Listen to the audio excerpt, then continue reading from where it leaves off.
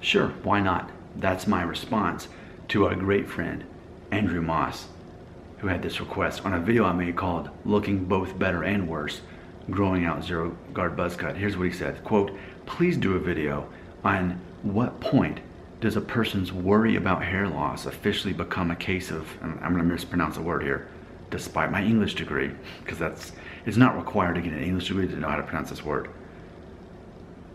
Phalacrophobia.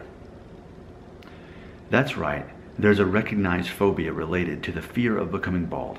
I think a lot of balding men have it, including myself. Check this link for more details. And if you want to check that link, just go to the video, Looking Both Better and Worse, Growing Out Zero Guard Buzz Cut. That's where the link is. Okay, so let's talk about this.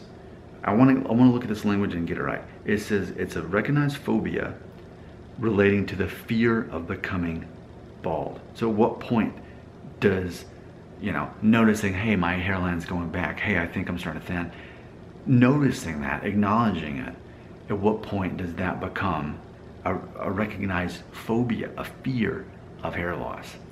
My immediate thought is, yes, I definitely believe that a lot of people who subscribe to my channel fall in that category. And I feel, for me, a recent development in that whole concept was, it started out as people saying, no one's gonna marry me if I don't have hair. No one's gonna wanna have a family with me if I don't have hair. And I could understand where they were coming from, why they would feel that way if you're 20 and balding, and I can understand that. There's some logic there that I can at least follow, even if I don't agree with it. But then, some of those people, and then other people, were brutally honest, and I appreciate that.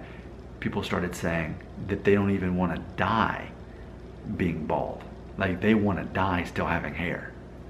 And it reminds me of that scene, let me think, Matchstick Man with Nick Cage. I've watched it several times, I like the movie. It's a guy who has OCD, and he keeps his house really clean, and he talks about the concept of, if he were to ever commit suicide, he would be too bothered by the fact that he'd leave bloodstains on the carpet. It's kind of like that to me. It's like, why would you care if you have a full head of hair when you're so old to that point? I mean, to naturally die of old age, let's say you're in your late 80s, and you're still worried that you're gonna lose your hair. Okay, so to me, that would qualify. But I think definitely there would be a spectrum here, and if you're asking for my opinion, which you clearly are, and I'm not saying this is the right answer, this is just my opinion, what would it take to qualify for phalacrophobia, if I'm, again, mispronouncing it, phalacrophobia? What would it take to fall into that category where that's you? I would say if it prevents you from living your life in any way, then I think there's a good chance that this relates to you. See, it's one thing to watch my videos and for us to have these discussions, and it's like a support group of type, that's good. But as far as it preventing you from actually living your life, see, that to me is the irony. It's the lack of logic, where the fear of what might happen if I go bald, you actually create the problem yourself by worrying about it. So for me, anything that would fall into that category would be the situation. Anything that keeps you from living your life because of that fear. And I mean, that's how I feel about life in general, how it works, that anytime your life is dictated by fear of any kind, then the fear is more powerful in your life than your own decision-making process. So I think this is a great question. I think there's a lot more that we could go with this if we wanted to talk more about this.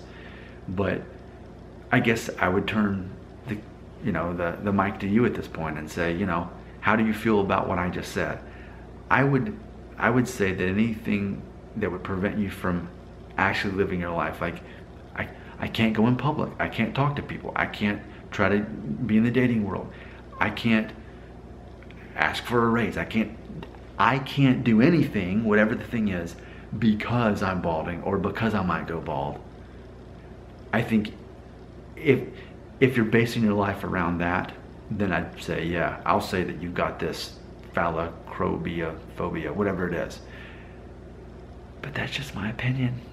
And my opinion is only true if you agree with it in your own mind. If you don't agree with what I said in your own mind, then what I said is an outright lie. So, leave the truth instead right here.